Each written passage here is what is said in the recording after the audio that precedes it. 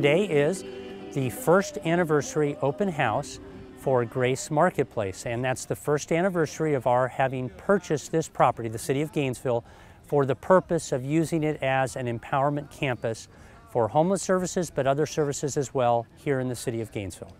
We wanted folks to come out. This is their first chance to see the facility, now 7 months into having been open, since when we showed the facility as a closed former jail property. And we really wanted folks to see how much has been done, but also how much more needs to be done, and asked for their support as volunteers, but also as private donors.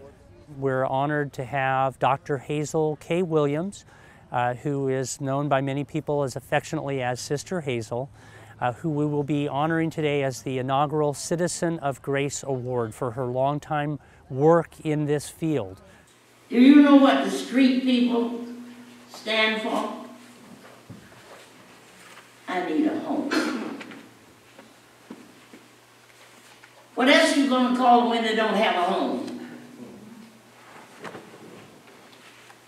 I'm here in the behalf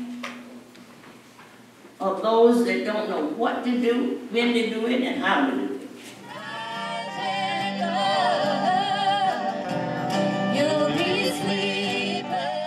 Today's event was organized at the behest of the newly formed Friends of Grace Marketplace, which is a citizen support organization whose purpose it is to organize volunteers, raise funds, and increase public awareness and advocacy for the sustainable development of this campus.